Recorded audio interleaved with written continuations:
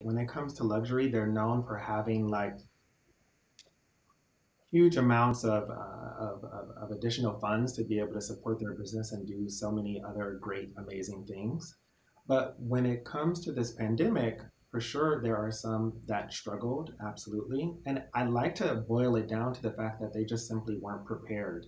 And, it's difficult because as we know, certain brands are no longer with us because they weren't prepared. Their P&Ls were not healthy. We talk about Barney's, for example. They're no longer. You have Neiman Marcus, for example. They filed for bankruptcy.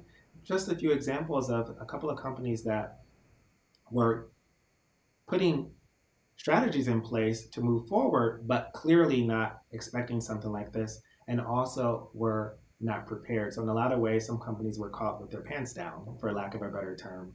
And the thing is that there was an article mentioned in Vogue Business Index, if I'm not mistaken. They did a poll. There were 8,400 people who provided feedback on the online experience for luxury brands. And they were not pleased with the online experience for these luxury brands. And as everything shut down, as we know, online presence was critically important. And so for the brands that actually had one already established, they were able to sustain or at least survive the experience. But for some of the others, they struggled in a great way. And it was quite challenging. But that online experience is so critical and so important, and you really had to get that right. And I think that some of the luxury brands really focused on just making sure that they continue to focus on in-store brick and mortar experiences between sales associate and client, and kind of saying, because we're luxury, because we're exclusive, and our clients don't necessarily shop online, we're not going to focus as much on that part of the business, and that we're just going to focus on the in-store experience.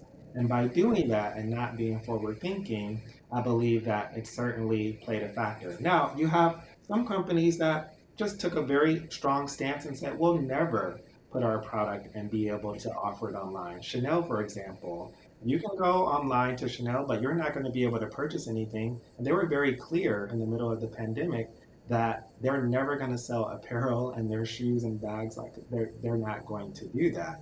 And so they're taking a position. But we're talking about a luxury company. Clearly, they must have a significant amount of funds to be able to survive. So they are able to do that, which is amazing. But at the same time, it's like this trajectory of online presence and omni-channel and e-tailing, it's happening. It's happening fast, and it's been moved forward significantly over this past year. And so it would just be, I think, a disservice to loyalists of the brand that are not able to experience it in that way, at least in some kind of a way. And I'm not saying that is the solution for Chanel, but I'm just saying for some of the other brands that are not quite ready, they definitely need to step it up in that area.